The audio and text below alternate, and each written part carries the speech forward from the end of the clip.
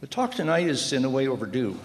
We've been doing these seminars about long-term thinking for almost 3 years now, and haven't had a single one about religion. We've had a couple where religion was referred to, usually approvingly, because it is clearly a long-term frame of reference. Most religions have rites having to do with birth, with marriage, and with death, and they step right up to generational issues when lots of other institutions do not. But this is not what you would call a sanctimonious version of religion we'll be looking at tonight. It's a critique in light of current events. It's a critique in light of, I suppose, current science, current rationality. And Sam Harris's book joins a couple of others that I would recommend to you. One True God by Rodney Stark. The subtitle there is The Historical Consequences of Monotheism. The philosopher Daniel Dennett has a book coming out very shortly called Breaking the Spell. And we're beginning to see a pretty deep literature addressing some of the profound issues of religion through history and in our time. And that's what we have tonight with Sam Harris. Sam?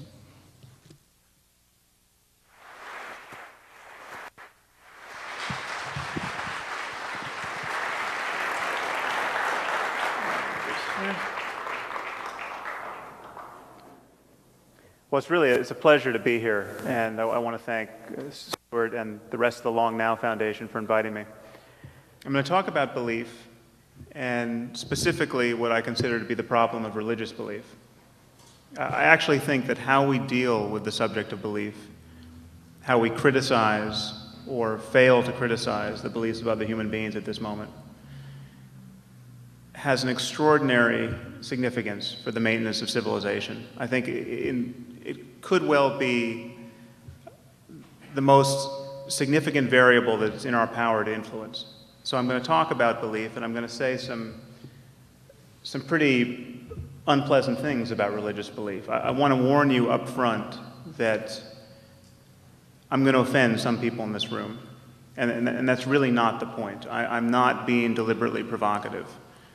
I'm simply worried. I'm going to worry out loud for the next hour and try to make the case to you that we have no reason to expect to survive our religious differences indefinitely. Our world has been balkanized into separate moral communities. We have Christians against Muslims, against Jews. We have most of the human population living with the idea that the creator of the universe wrote one of their books. And we have many such books on hand. They all make incompatible claims about the nature of this universe. They make non-negotiable claims. And it is fundamentally taboo, we should recognize, to criticize religious faith. And this is a taboo I'm about to break over the next hour. First, what do our neighbors believe?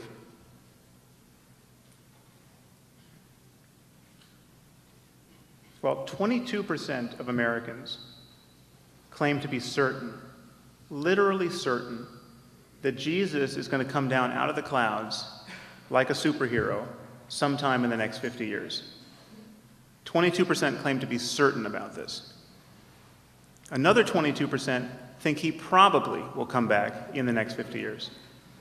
So that's 44% of us who think that the human experiment is going to unravel in their lifetime and unravel gloriously. Of course, this belief of Jesus' imminent return is knit together with a myriad other beliefs. It's not an accident that 44% of Americans also believe that the creator of the universe literally promised the land of Israel to the Jews. This was in his capacity as an omniscient real estate broker.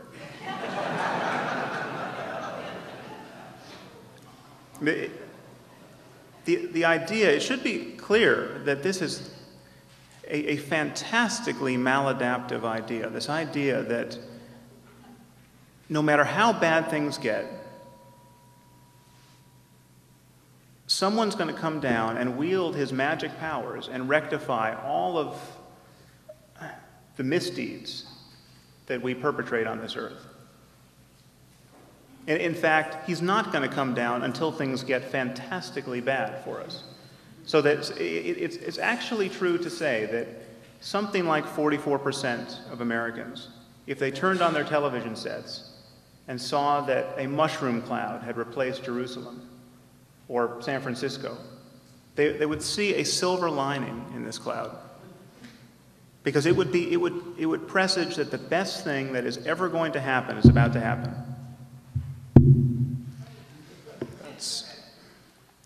I'm a percussionist as well.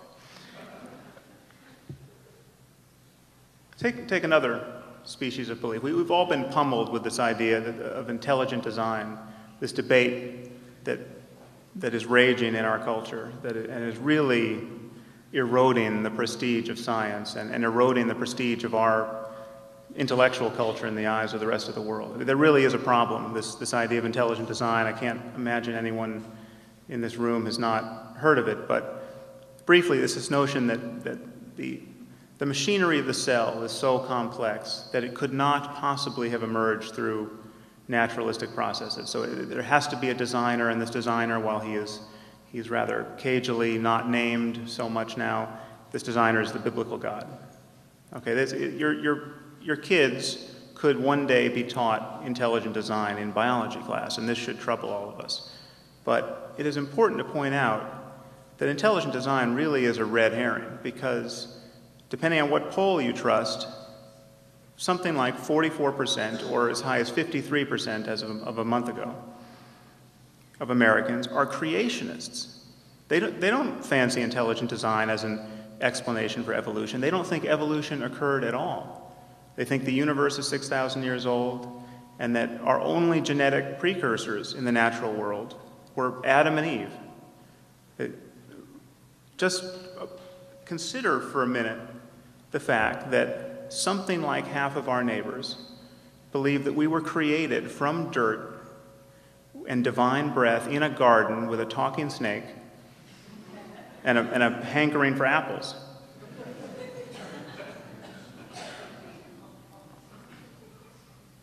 Take another belief that is really, this is really a quaint idea and should be of marginal significance. This idea that this Catholic dogma that condom use, contraception, is somehow unethical. I can assure you that the computational powers of the human brain are insufficient to argue successfully for this idea on ethical grounds. I mean, this is a ludicrous idea. But map this onto sub-Saharan Africa, where something like 3 million people every year die from AIDS. You would literally have Christian ministers preaching the sinfulness of condom use to people whose only information about condom use is the representation of the ministry. I mean, this is genocidal stupidity. And yet, because of the taboos around criticizing religious faith, we cannot treat the Vatican, which still upholds this view, still mandates that this be taught, we cannot treat them like the criminally negligent organization that they are, at least on this subject.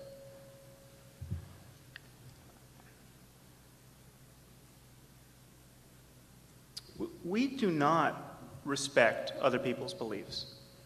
It's important to point this out. On every other subject, we evaluate their reasons. You know, if I stood up here and said the Holocaust never happened, you would be under no burden whatsoever to respect my beliefs about European history. You know, we don't respect Holocaust deniers. Holocaust deniers don't make it on our boards of directors. They don't become presidents of universities. People who think that Elvis is still alive and well and living in Middle America don't become presidents of universities. They don't become senators. We don't pass laws against Elvis worship or Holocaust denial. But we successfully marginalize these views. These views in every other area of our lives, to be highly certain of something with a very low order of evidence, or in contradiction to a mountain of evidence, is a sign that something is wrong with your mind. It's a sign that you cannot be trusted.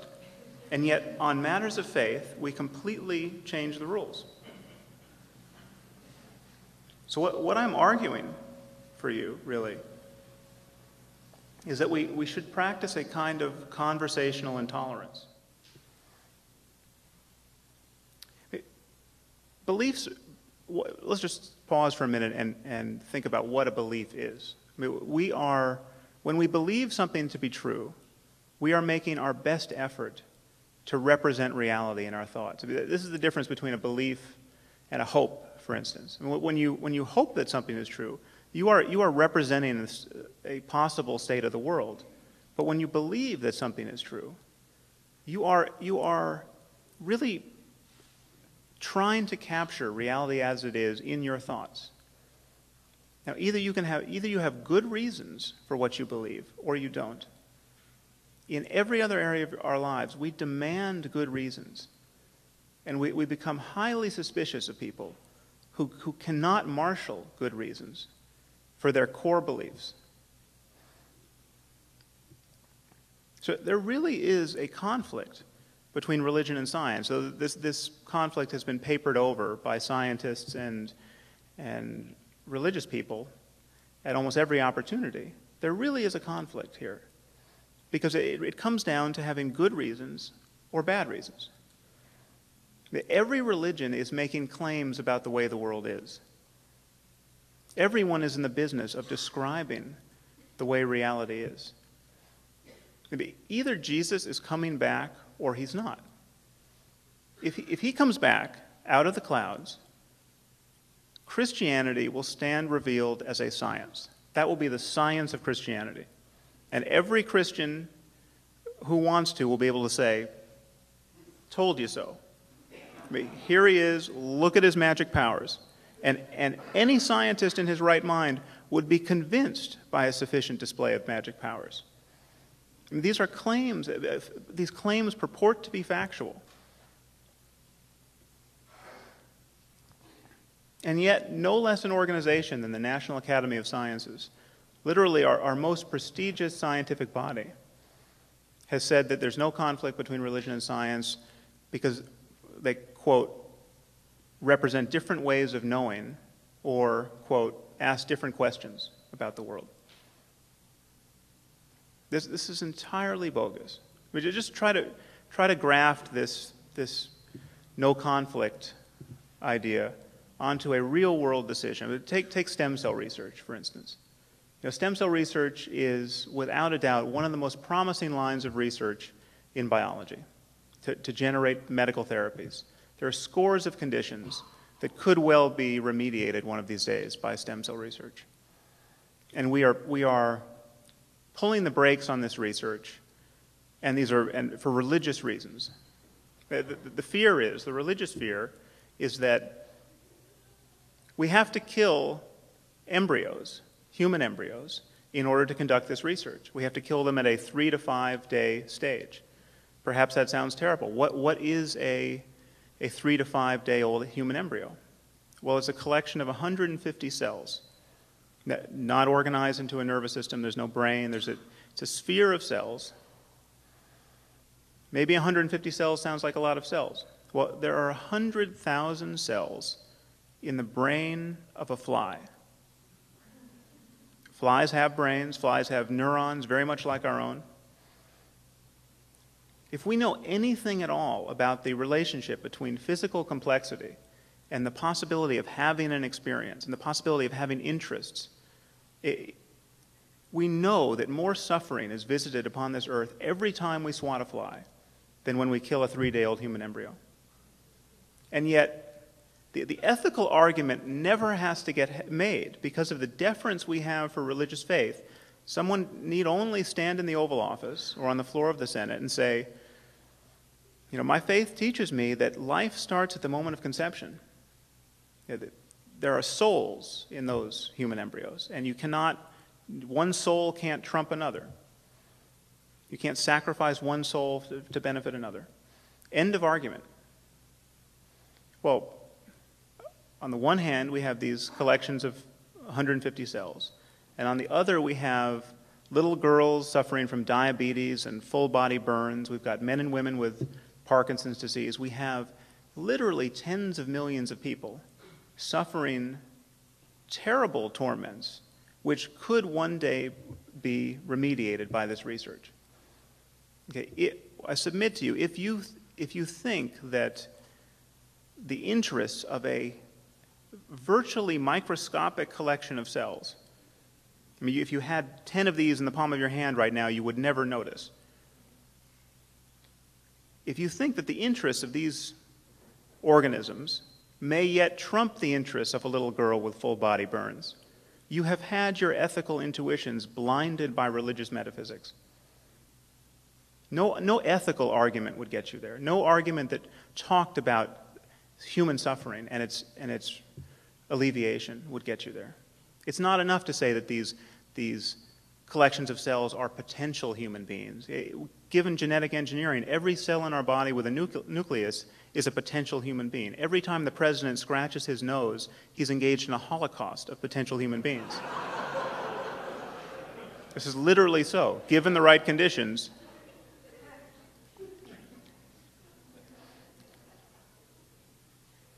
let's just linger for a moment. I don't want to talk too much about stem cell research, but it really demonstrates the point that we never have to have the conversation because faith trumps rational argument on these subjects.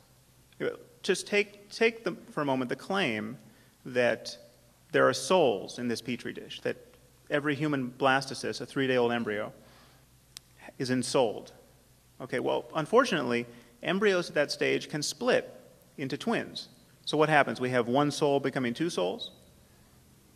Embryos at an even later stage can fuse back into what's called a chimera, a single individual, born of 2 embryos.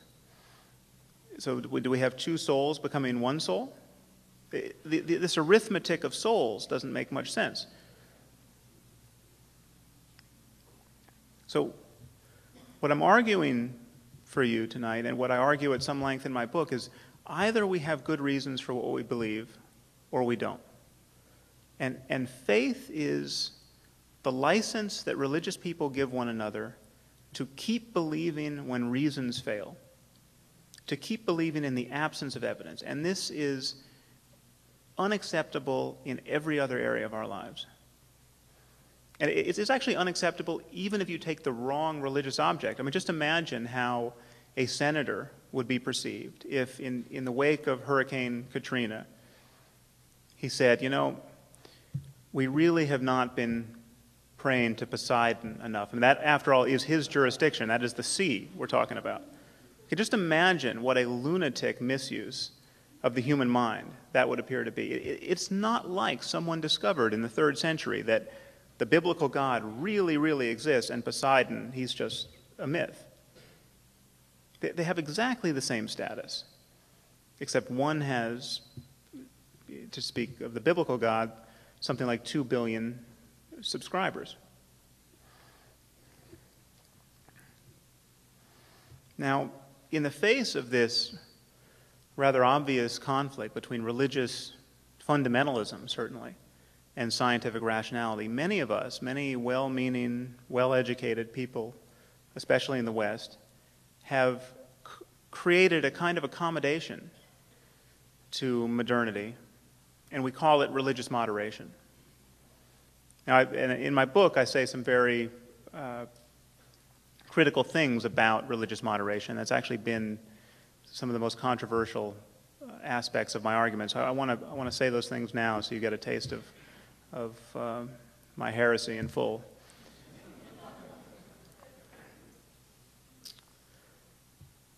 The first thing to concede up front is that religious moderation is better than religious fundamentalism. That nobody flies a plane into a building because he's a religious moderate. Religious moderates are not organizing their lives around apocalyptic prophecy. And this is a very good thing. But religious moderation has some real liabilities. And the first is that it gives an extraordinary amount of cover to religious fundamentalism. Because moderates also have made it taboo to criticize religious faith itself, to criticize the basic project of thinking that you're a Jew or a Muslim or a Christian, of raising your children to believe that they are Jews or Muslims or Christians. Because religious moderates are still attached to that obeisance to tradition. They don't want anything too critical said about the people who really, really believe in the literal word of their holy books. And this is not serving us at this point. It's even taboo among religious moderates to notice the differences among our religions. That all our religions don't teach tolerance and compassion to the same degree. And where they do teach it, they don't teach it equally well. This is, fundamentalists understand this. Our own fundamentalist demagogues, when Muslims start flying planes into our buildings, they say Islam is an evil religion. They don't have a problem noticing the differences among religions. Moderates are the ones who have given us these euphemisms.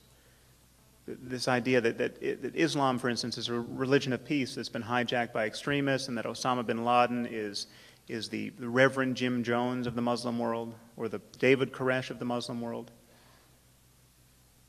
Osama bin Laden is articulating a very plausible version of Islam that has more subscribers than we would like to admit. The doctrines of martyrdom and jihad are not fringe doctrines in Islam. This idea that death in defense of the faith is the best thing that could possibly happen to another human being, this really is a deal breaker, and this really is believed by millions of Muslims.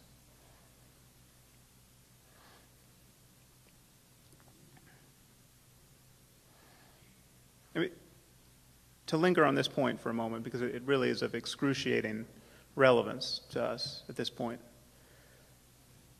Where are the Tibetan Buddhist suicide bombers? I mean, if occupation were enough, if being conquered by an outside power and being hauled off to jails and tortured were enough to so derange a society that it would form a death cult, like we see brewing in the Muslim world, we should see Tibetan Buddhists blowing themselves up on Chinese buses. We should see Tibetan Buddhists thronging in the streets calling for the deaths of Chinese non-combatants. We do not see this, and we're profoundly unlikely to see it. Tibetan Buddhists believe a lot of wacky things about the nature of the universe. They don't believe those wacky things that you have to believe to form a death cult. It's not that it's impossible that Buddhism could inform this kind of behavior, and actually Zen Buddhism did to some significant degree inform the worldview of the kamikaze pilots during World War II. It's interesting to note, just as a Buddhist scholar, that one of the things Zen can be criticized for is not really focusing on compassion to the degree that other schools of Buddhism do. And there's this whole martial spirit and tons of martial metaphors in Zen Buddhism that lent themselves rather readily to Japanese nationalism. But there are differences among our religions. We are never, by any stretch of the imagination, going to encounter Jain suicide bombers. Jainism is it's a religion of nonviolence. The more deranged you become as a Jain by your religious dogmas, you'll become less and less violent. I mean, the really fundamentalist Jains wear cheesecloth over their mouths so they won't inhale bugs. Okay. The core of Jainism really is nonviolence. By no stretch of the imagination can you say that the core of Islam is nonviolence. Religious moderates are uniquely ill-placed to concede this. When the religious moderate sees the jihadist on the videotape say things like, "We love death more than the infidels love life," and then he blows himself up, it's the religious moderate who is left thinking, no, that couldn't be religion. I mean, that's propaganda, that guy must have lacked economic opportunities, or the United States, our misadventures in the Middle East must explain that. That's not faith. Okay. Religious moderates don't know what it's like to be certain of paradise. Religious moderates don't know what it's like to really believe in the God of the Quran or of the Bible, the Old Testament or New. If all you have to do to satisfy yourself on this subject is consider the biographies of the 19 hijackers. Who were these guys who woke up on September 11th and decided to fly planes into buildings? They were college educated. Many of them had PhDs. They were middle class. These were not people who had personal histories of political oppression. They were not spending inordinate amounts of time agitating for regime change in the Middle East. What they were spending an inordinate amount of time doing is hanging out at their local mosque in Hamburg talking about the pleasures that await martyrs in paradise and the evils of infidel culture. These were true believers. And you can get their worldview out of the Quran very readily.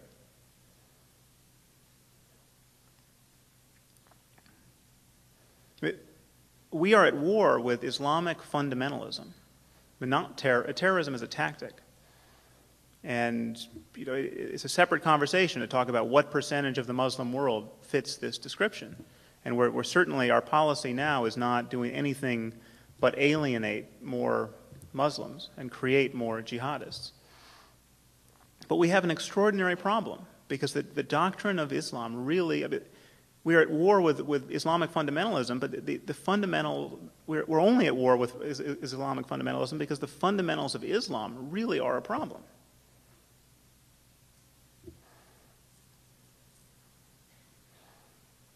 And I just want to make clear that I'm not talking about a race here. I'm not talking about Arabs. I'm not talking about an ethnicity. I'm talking about John Walker Lynn, the white guy from Marin who went to fight with the Taliban. I'm talking about the logical consequences of ideas.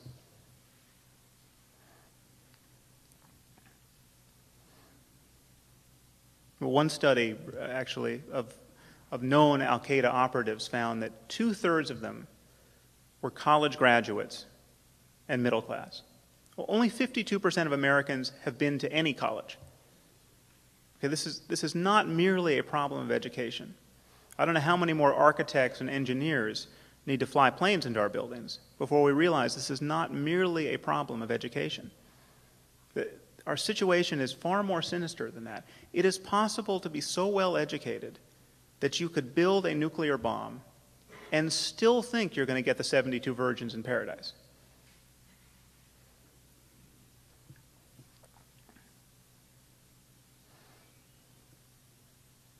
Now, another problem with religious moderation is that it represents a fundamentally unprincipled use of reason. It really is intellectually bankrupt. At least fundamentalists talk about evidence. You ask a fundamentalist why he believes that Jesus is coming back, and he'll give you an evidentiary story. He'll give you an argument. It's not a good argument, but he'll say things like, the New Testament confirms all of Old Testament prophecy, or all of the prophecies in the Bible have actually come true in history. These are not good, reasonable claims, but if this was true, this would be an argument for, maybe the Bible is emanating from some omniscient source. Okay, what do moderates talk about when you ask them why they believe in God? Moderates talk about meaning. This belief gives their lives meaning. They talk about the good consequences of believing as they do. I want you to appreciate for a moment just what a non sequitur this is when you transfer it to some other subject, some other consoling proposition. There's an example in my book. Imagine if your neighbor claimed to believe that there was a diamond buried in his backyard that's the size of a refrigerator. And you ask him why. You see him out on his lawn digging every Sunday with his family. Imagine how you would feel about his mental faculties if he said, well, this belief gives my life a tremendous amount of meaning. Or you don't understand. My family and I really enjoy digging for this on Sundays, and it has a remarkable bonding effect on us. Or what if he said, I wouldn't want to live in a universe where there wasn't a diamond buried in my backyard.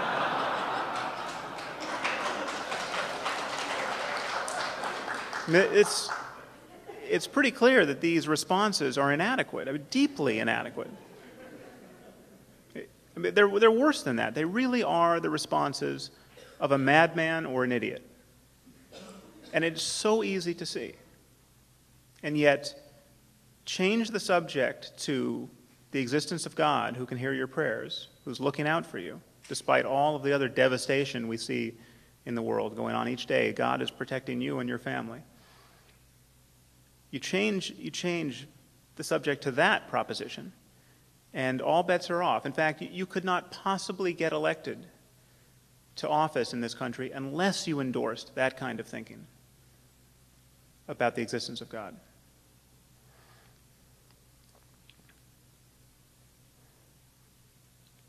Another problem with religious moderation is that it's not only intellectually bankrupt, it is theologically bankrupt. It's not like a closer look at the books delivers religious moderation. I've got news for you. I've read the books. God is not a moderate.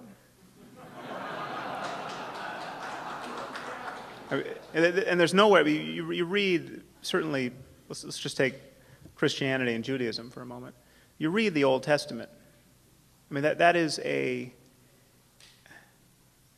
the worldview urged upon us, the kind of society urged upon us is so needlessly horrible that the truth is most fundamentalist Christians and Orthodox Jews can't take God at his word. I mean, the killing never stops.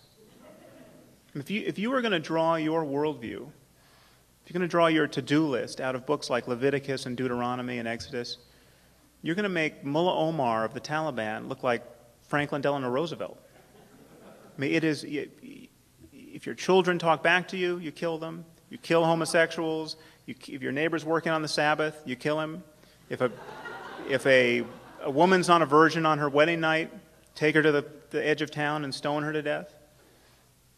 If you come into a town and you see someone praying to a foreign god, you kill him, you kill his family, you kill every man, woman, and child in the town. You kill wizards, you kill mediums, you kill fornicators, you kill adulterers. The list is long and preposterous.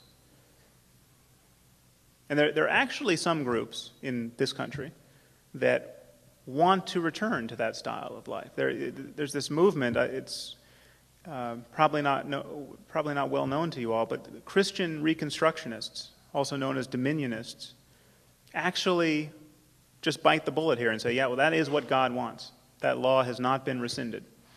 And they're right. The law is not rescinded. But many Christians are living with this idea that Jesus, somewhere in his ministry, fundamentally repudiated all of Old Testament law. There are a few lines where you can get Jesus to say something seemingly like that. But there's so much else in the New Testament that ramifies Old Testament law. And these Christian Reconstructionists, by the way, are amazingly influential. The level of activism we see in the fundamentalist community now has largely been seeded by them because another thing Christian Reconstructionists believe is that Jesus is not going to come back until after a millennium of Christian beatific domination of the globe. So we have to fully establish a Christian world before Jesus comes back. They're in a minority believing this, but their energy, the energy with which they have approached that task, has been contagious. And these are not people believing this stuff are not fringe characters in our society. There are people who can get Karl Rove on the phone who want to practice the worldview of Leviticus, killing homosexuals, for instance.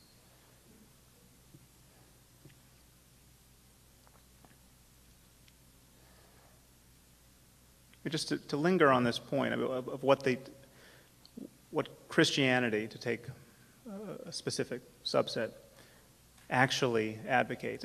It's not an accident that St. Augustine and St. Thomas Aquinas, the two of the great lights of the Christian tradition, both thought heretics should be tortured.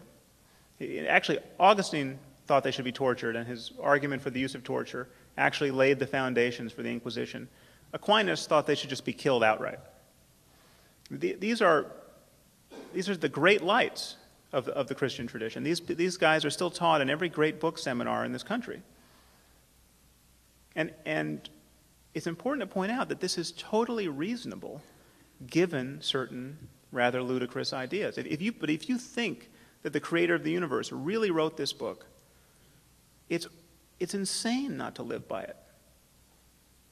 And living by it gets you, by no accident, the kind of life we saw for 500 years in medieval Europe. We were burning people alive for heresy. Again, we look from our perch in the present, we look back on this and we think, oh, these people were just deranged. That this is just a whole culture plunging into psychopathology. It's really not true. Just think about this. If your neighbor can say something to your child that is so spiritually wayward that it could put your child in peril for eternity, I mean, literally just drive your child into eternal torment, that person next door is far more dangerous than a child molester. So really believing this stuff has consequences, and we secularists and moderates have fundamentally lost touch with the fact that millions and millions of people really believe this stuff.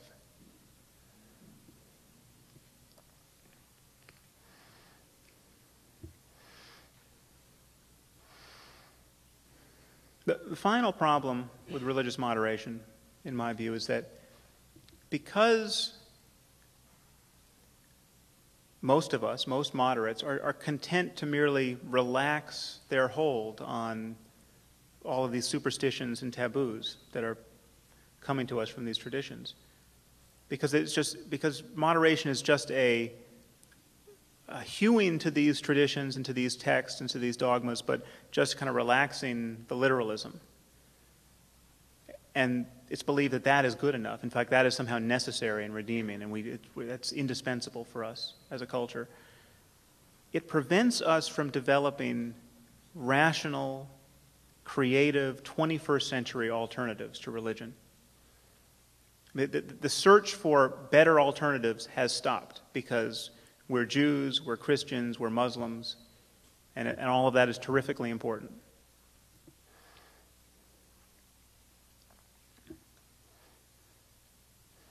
It's important to point out that we decide what's good in the good book. I mean, we take our ethical intuitions to the text. And when we read the Golden Rule, for instance, we decide, yeah, that is a great distillation of our ethical intuitions. Do unto others as you would have them do unto you. Okay, that's a keeper. Okay, we decide that. If the Bible is the best book we have on moral questions, if you're a fundamentalist, it's the best book we have because it's literally been inspired by the Holy Ghost, or it's literally been dictated by the creator of the universe. If you're a moderate, it's the best book we have because the wisest people and the wisest tradition that has ever existed has delivered us this text. If either of those claims are true,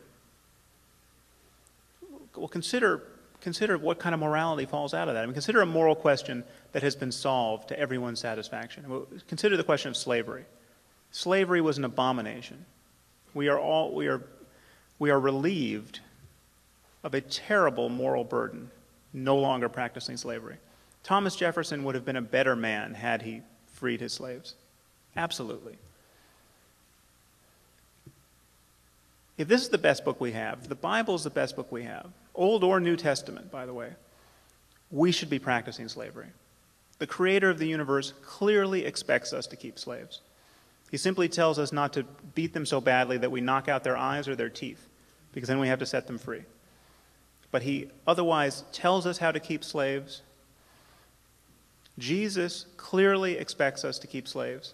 He never repudiates the institution of slavery. He talks about, he refers to slaves in his parables. He talks about slaves being beaten by their masters and never puts this into question. Paul in 1 Timothy admonishes slaves to serve their masters well and to serve their Christian masters especially well so as to partake in their holiness. If this is the best book we have, the abolitionists were on the wrong side of the argument. And it should be a surprise to no one that the slaveholders of the South, for many long years, justified their practices by resort to the good book.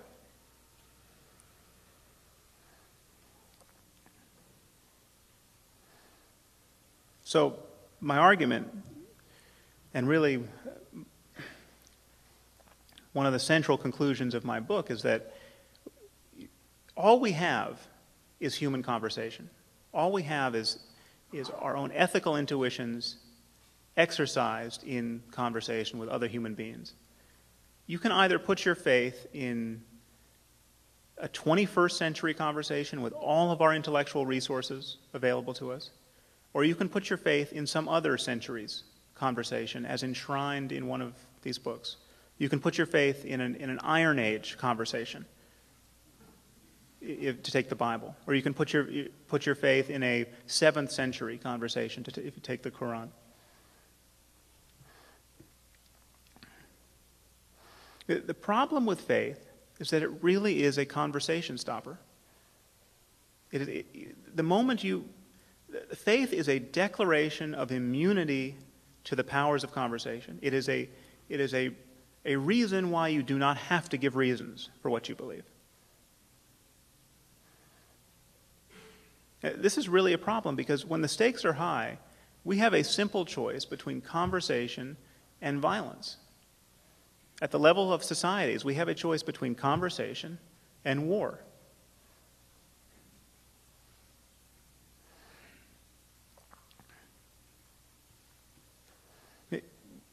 Faith, religious faith, is the only area of discourse where immunity to conversation is considered noble.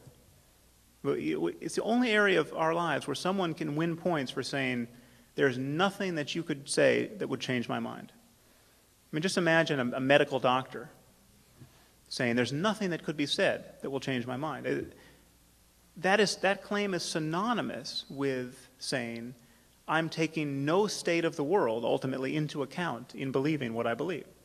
There's nothing that could change about the world that would cause me to revise my beliefs. It should be clear that this is intrinsically divisive. I mean, the only thing that guarantees that our collaboration with one another is truly open-ended is our willingness to have our core beliefs revised through the power of conversation.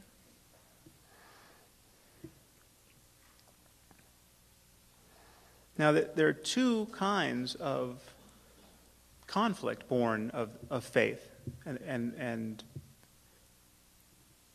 its mode as a conversation stopper. I mean, there are a lot of people dying in the name of faith, and they're not explicitly theological grievances being exercised. I mean, you take something like the violence in Northern Ireland, or the fragmentation of the former Yugoslavia. These are conflicts that are, when the societies got stressed, they broke along religious lines. But it's not like the Irish were fighting over the doctrine of the transubstantiation. But still, the problem is their moral identities were organized around this adherence to a tradition. And I mean, clearly there are other forms of division in our world. There's nationalism, there's tribalism generally, there's racism. But religious faith is the most articulate layer of human difference. It is really the level at which you can learn to demonize other human beings. So there's that violence. And it is pervasive in our world.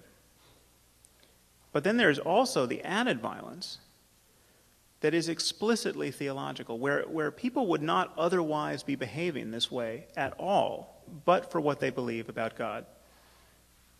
And jihadism and the daily explosions we see or read about in the world is the preeminent example here.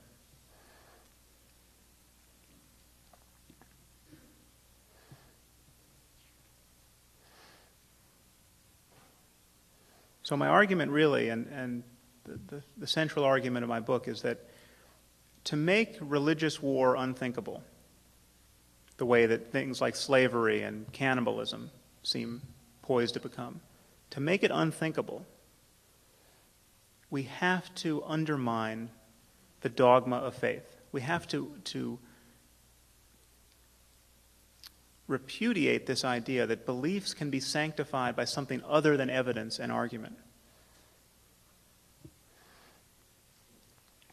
Now, I've just said many nasty things about religion. This is not to say that religion is merely a shell game, that it's just a tissue of lies and self-deceptions and cognitive errors that are designed to inure us to the threat of death. It is that to some significant degree, but it is not merely that. There is no doubt that human beings have spiritual experiences, for lack of a better word. I use words like spiritual and mystical in my book, and have received much grief from atheists on the subject. But there's no doubt that there's a wing, there's an end of the spectrum of positive human experience that very few people explore, and that has traditionally been explored in a religious, contemplative context. And it is fantastically interesting. It should be of interest to us scientifically and personally. Every culture has produced people who have wandered off into the desert for 40 days and 40 nights, or spent 20 years in a cave, and come out talking about how human experience, our moment-to-moment experience of the world, can be deliberately transformed through introspection, through meditation, through prayer, through deliberate uses of attention. The problem is that these claims have always been made in a religious context and are now, in our world, virtually always cluttered with religious dogma to a greater and lesser degree. I mean, in the spirit of violating the taboo of noticing the differences among our religions, the wisdom of contemplative life, spiritual, mystical wisdom, has by no means been evenly distributed throughout the world. No more so than scientific insight has been evenly distributed. The East really does have something over the West when it comes time to talk about an empirical, non-dogmatic, first-person science, an approach to introspection that really delivers the goods. It's not that there have been extraordinary individuals in the West. There have been the Meister Eckharts and other people who transcended the limits of their doctrine. But the disparity is rather extraordinary between Eastern and Western mystical wisdom.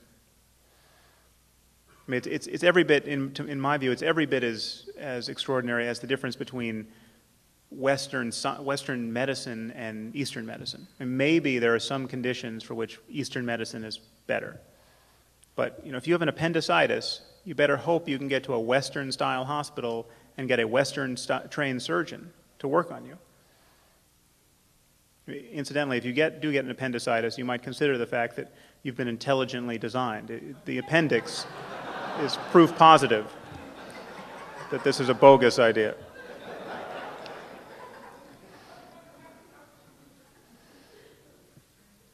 So I've lost track of time. How are we, is anyone keeping the clock? Okay. Yeah.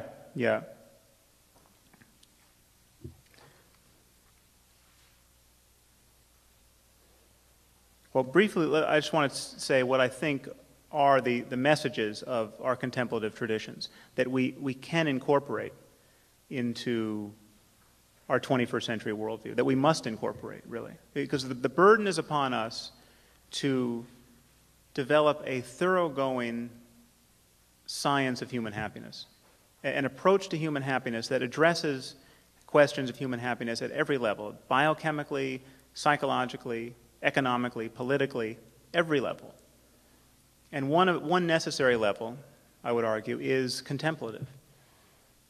We have to make sense of the fact that it's possible to go into a cave for 10 years and be perfectly happy.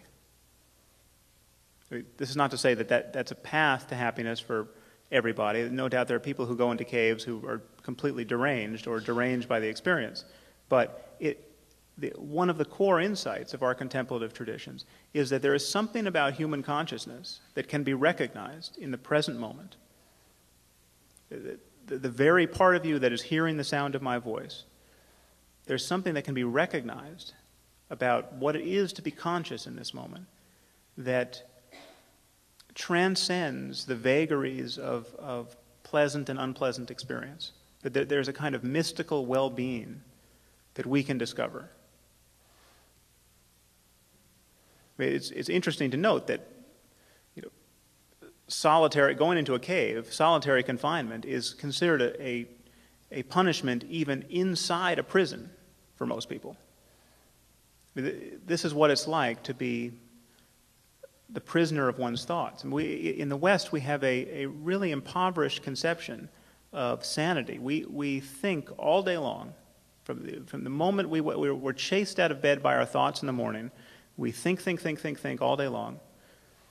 And very few of us, and certainly very few exemplars in the Western tradition, have talked intelligently about the possibility of not being lost in thought.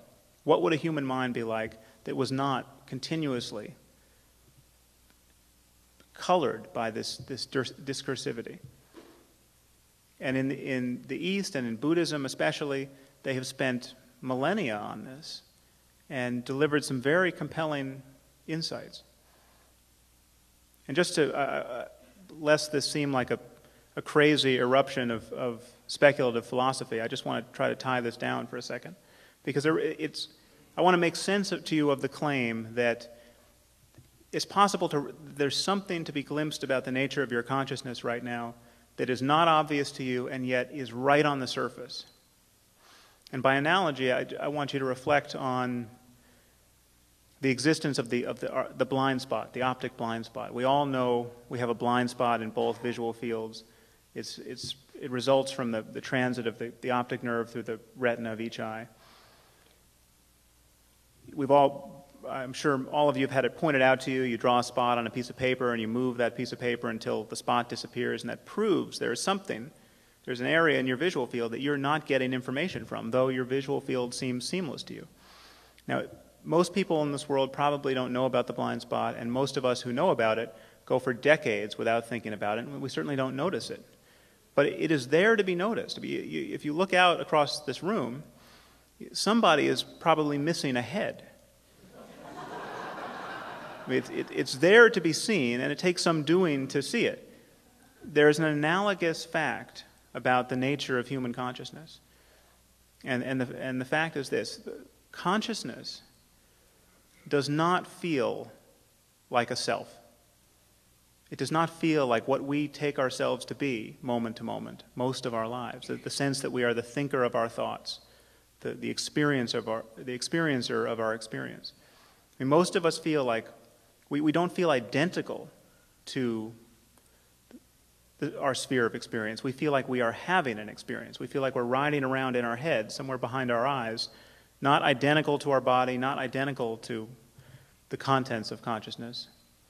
This is a kind of cognitive error that really can be seen through.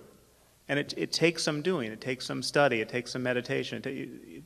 It can take a lot of work. But it holds immense implications for us as a species. And it holds immense implications for our conception of human happiness and what is normative human behavior. And finally, science is starting to turn its attention on this. And I'm sure many of you know that there's a very fruitful dialogue happening between neuroscientists and contemplatives, mostly Buddhist contemplatives, but contemplatives generally. And what it links up to in neuroscience is this idea that our brains really are plastic, there's a neuroplasticity there that allows the brain to change itself based on how it is used. The brain is really an instrument that changes based on how it is played. And like positive mental states are skills, essentially. Just as you can learn to play the piano, you can learn to feel differently about other human beings. You can learn to feel compassion where you otherwise wouldn't. And this dialogue is just beginning, but it's something that, it's a dialogue we need to have completely unconstrained by religious dogmatism.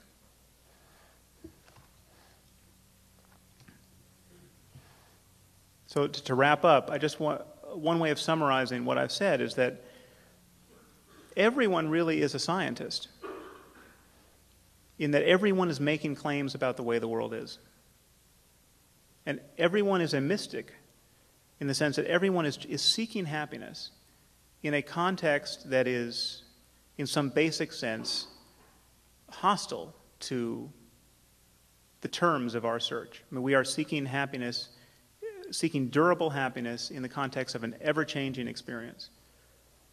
So what I'm asking you to imagine is, what would it be like to have a culture where we came to terms with this fact, where we came to terms with the reality of death, this astonishing fact that all of us are going to die, this astonishing fact that living long enough, all of us will witness the death of everyone we love. I mean, if it is possible to find true well-being in the midst of this circumstance, we should be desperate to find it, and we should be desperate to use all of our tools, all of our 21st century tools, and articulate these truths in terms that are not divisive, in terms that do not demand belief in the preposterous. So my argument really is that the end game for civilization, if we're talking about long-term thinking, the end game is not political correctness. It is not the mere toleration of patent absurdity. It really is reason and reasonableness and an openness to conversation. Thank you very much. I'll talk about end times in the questions.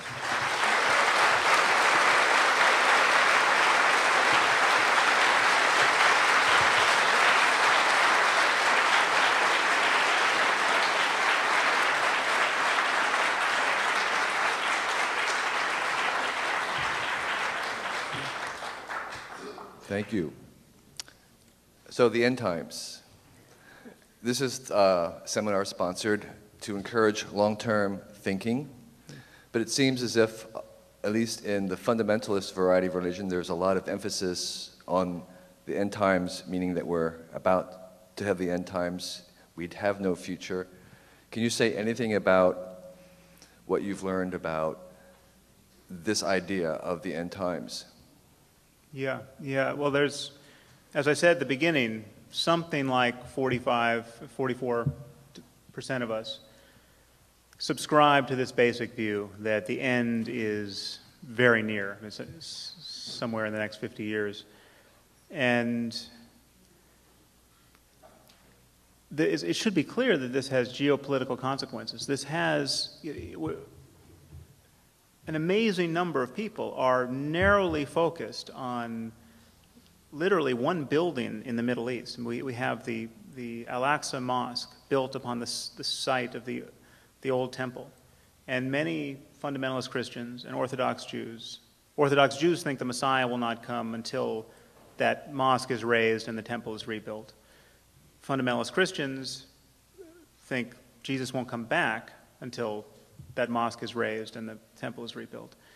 And Muslims the world over take an exquisite interest in the integrity of that mosque. It's considered the third holiest site in the Muslim world. It really is not an exaggeration to say that if anything happens to that building, the wheels come off. I mean, it really could be, there's a piece of architecture that could precipitate World War III. It's considered so sacred. And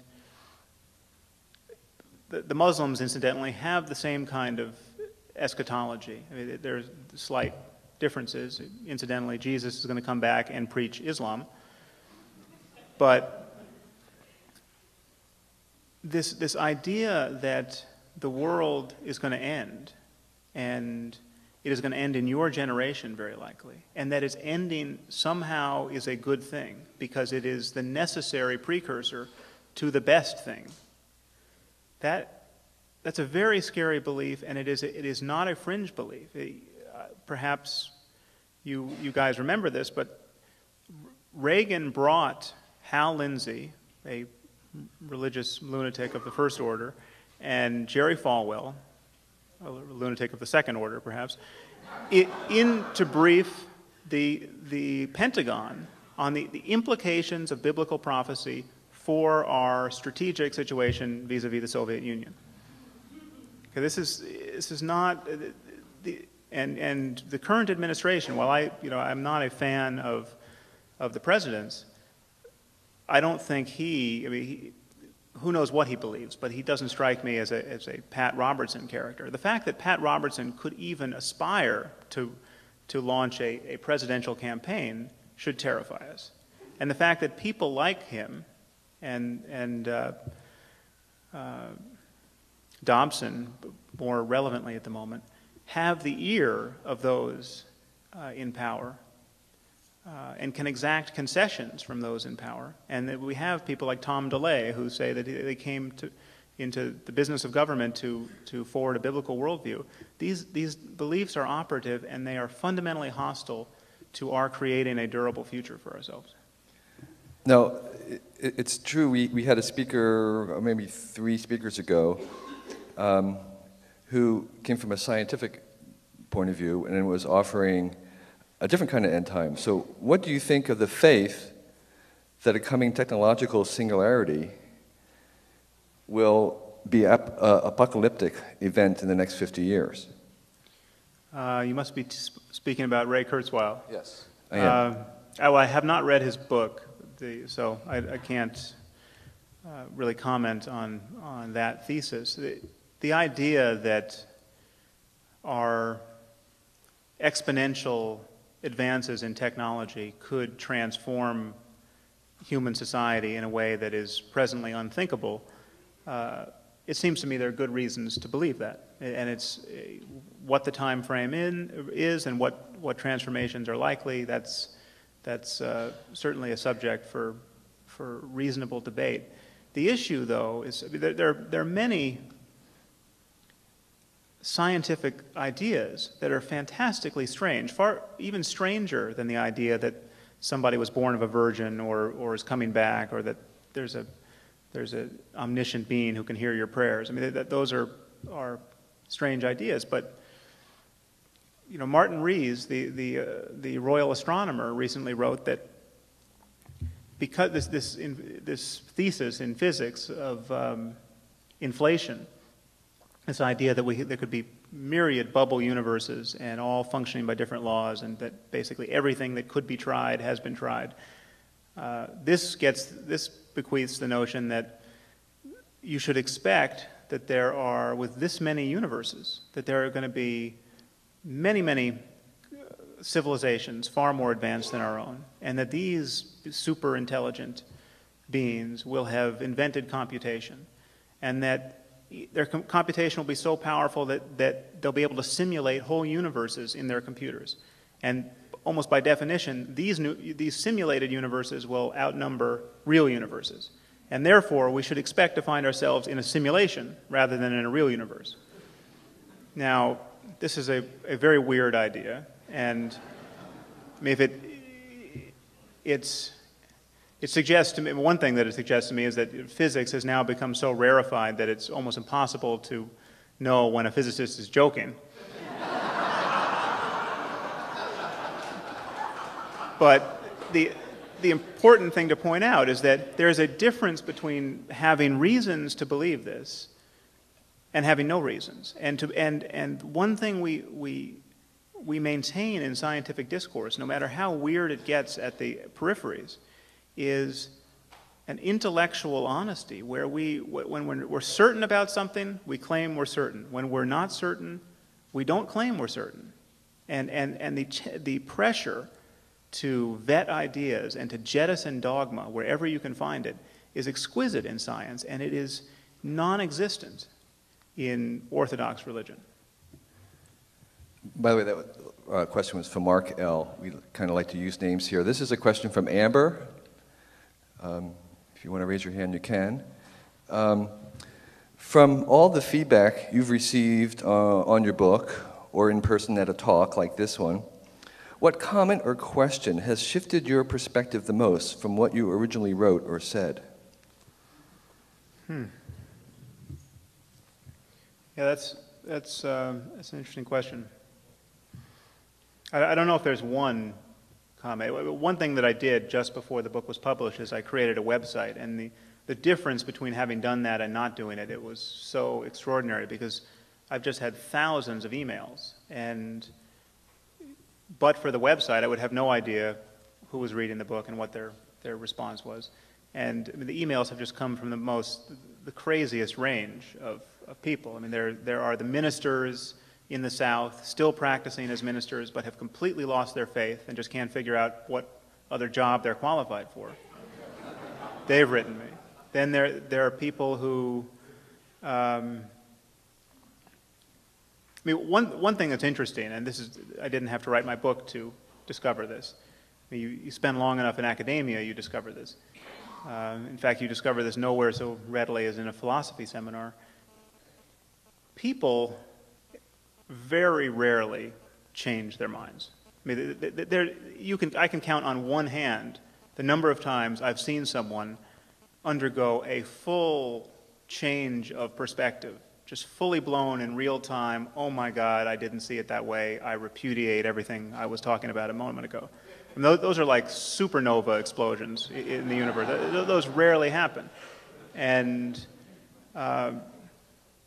bearing witness to that, I mean, just seeing how intractable our attachment is to religious mythology, even by very smart people. I mean, I get the same objections over and over again. It's really the whole notion of a meme is very compelling when you see the same language and the same why is not coming to you from very disparate sources, coming reflexively. And yeah, I mean, I don't know if that's an adequate answer to that question. So have you changed your mind about anything?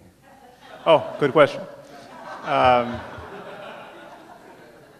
Well, I'm open-minded. I mean, one thing that's come to me that is a doubt that is creeping into my discourse on this subject is I don't know what the normative response would be to our situation. I'm advocating something. I'm advocating what I've come to call a conversational intolerance, where we apply the same standards of reasonableness on questions about God and ethics and the afterlife that we apply on every other subject. But I clearly would not want the President of the United States to speak the way I just spoke. You know, that would be so inflammatory. I mean, just take the Muslim world as I mean, let's say we completely put our house in order domestically, and the 260 million Americans who claim to be certain that they have a relationship with God changed their minds and thought just the way I thought, then we still have an immense problem. How do we speak reasonably in the face of the religious polarities in our world? And I'm starting to feel that I mean, I simply don't know, and I don't know how steep the honesty curve should be. And I'm the first to admit that I am not the face of diplomacy on this subject. And so that has been brought home to me. It's been hammered into me over these many months. Here's a question from Wayne Welch. Again, if you want to identify. What accounts for the resurgence of religious literalism, fundamentalism in the U.S. since the era of the Scopes monkey trial, say, since 1920s? Yeah, well, there's certainly the perception that there's a resurgence, and I think there is a political empowerment, even under the current administration, that appears to be new. I can't untangle just how much I'm just paying attention to it more and how much it's always been there. But as far as what people believe, that has been remarkably stable. Ever since Scopes, The Gallup polling goes back about 70 or 80 years, and on questions like, do you think Satan literally exists? Do you think Jesus was literally born of a virgin? Many, many questions. The percentages just tick, within the margin of error through the decades. It's not like we have suddenly produced many fundamentalists who weren't there 70 years ago. This is a question from, I can't read your writing, but it's maybe a Noah. Whatever else can be said about religion, it does provide an emotional component, happiness and hope. Science does not have as much emotional impact because we dismiss emotions as irrational. What can we do to focus the discussion on the emotional benefits of science instead of the irrational drawbacks of religion? Yeah, that's a good question. Well, the first thing to point out is that science has just fundamentally not addressed questions of human happiness for most of its career. I mean, now there is a conception of positive psychology. Now people are asking questions about human happiness and normative states in neuroscience and in psychology. There are people doing neuroimaging work on compassion, for instance. But this is a really recent development. And therefore, religion has seemed to be the only game in town all these years, even with the steady encroach of a scientific worldview that has beaten back religious ignorance on every other subject. I mean, there was a time where you could, you have epilepsy, really, but nobody knows what epilepsy is, so the diagnosis is demonic possession, right? Well, now that's not such a common diagnosis, and we understand that when people are having seizures, there's another reason for it. There has to be an analogous breakthrough on questions of happiness and on questions of spiritual experience, and it's just, it's in the offing because the effort simply has not been made. Another thing I'd like to say in address to that question is that this idea that somehow our religious affiliations, our religious beliefs are doing a lot of work for us. They're really consoling and they're underwriting morality in some way. This is largely disproved by just the character of belief in Western Europe. I mean, Western Europe bears almost no resemblance to the United States in terms of the level of religious adherence. And if you look at the UN indices of a society's health, you look at per capita income, literacy, homicide rates, rates of other violent crime, every index of a society's health, the most atheistic societies in the world are the best off. I mean, societies like Iceland and Sweden and Australia and Denmark and the Netherlands. I mean, these are, in Sweden, something like 80% of people claim to be atheists. Here, 83% claim to believe that Jesus literally rose from the dead. So the idea that somehow this belief system is paying such great dividends in terms of our treating one another well in this society, that remains to be proven. That said, it is true that if you really believe that death is only apparent and you're going to be reunited with everyone you love after you die, really believing that has consequences, and it takes the sting out of death. I mean, it has to. If you think that you just have to wait a few years until you die and then you're going to see your kid again and everyone else who you otherwise would be terribly aggrieved to lose in this life.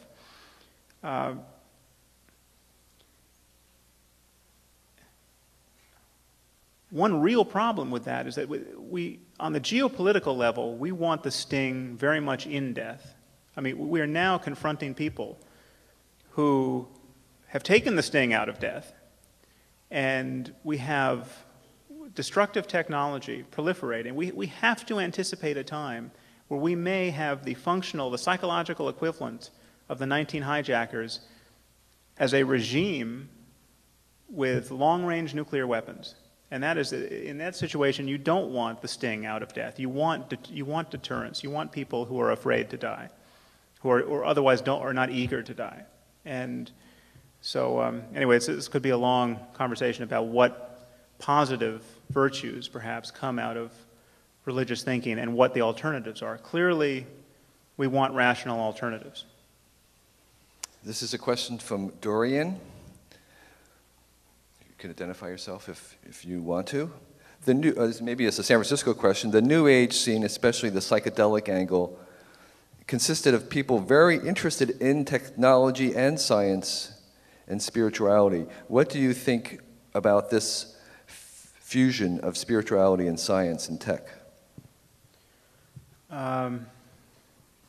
Well, one way into this is that at the level of the brain, we're talking about the fact that our nervous system is perturbable. It's perturbable based on how we consciously use our attention.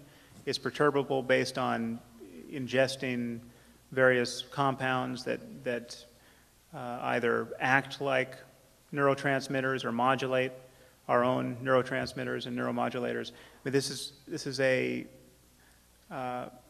as an organism, we can intervene in our experience, and certain interventions are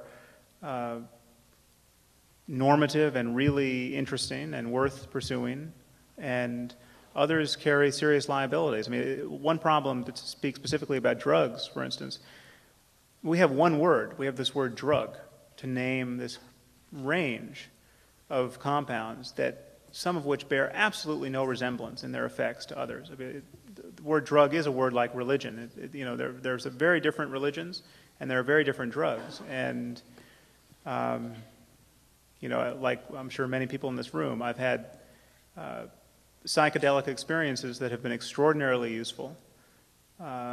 And there's also something about psychedelics in their current state, which seems rather imprecise and haphazard. And I happen to think that meditation and meditation retreats, very deliberate weeks and months spent learning to practice various techniques of meditation, is a much more systematic and it has fewer of the liabilities, and some of the same states certainly can be experienced that way. Okay, I have two questions remaining here. Here's one of them from Pat. Could you describe some of the emotional experiences of being an outspoken promoter of reason?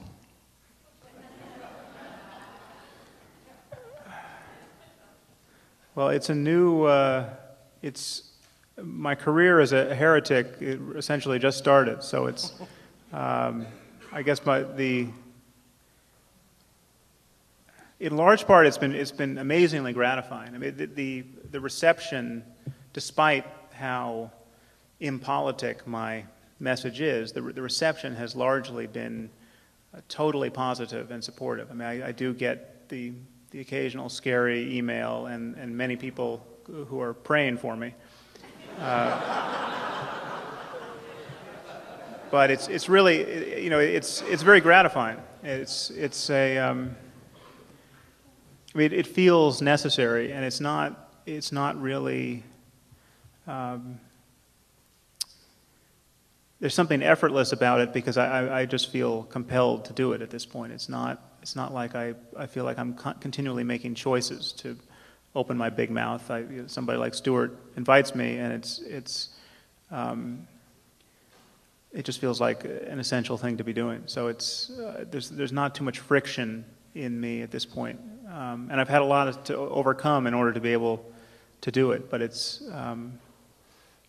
gratifying to just feel like I'm doing something that is necessary to do at this point. So, good.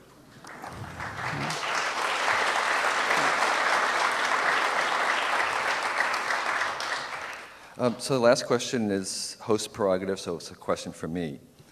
I believe in God, and the more I think about my belief, this strange idea, the more I use my reason, the more I believe in God.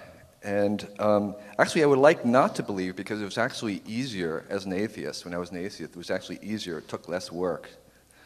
And now that do have a belief, it takes more reason on my part. So, can you help me not believe?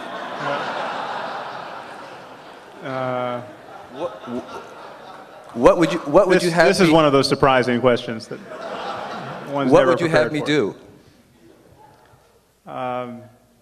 Well, I would want to know what you meant by God. I mean, precisely. You'd have to unpack that belief for me because, again, there's a range. We've got this one-word God, and when you dig into the details with people, you get there are people who just want to assert that there's something bigger than ourselves. You know, and that it has a kind of moral component to it, that there is love in the universe, or that it matters that we treat one another well.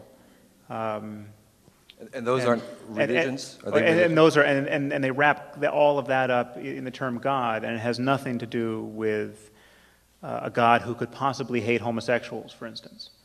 So I would need to know. I mean, if you actually want to have this conversation, I'm happy to, but I would need to know many other things about what you actually believe. So it's not about belief in God per se, but more about religions. What was that? It's less about a belief in God and more about the dangers of a faith in a religion. You mean my argument? Yeah. Well, it's about the dangers of dogma, essentially. It's the danger of pretending to be certain about things that you're not certain about.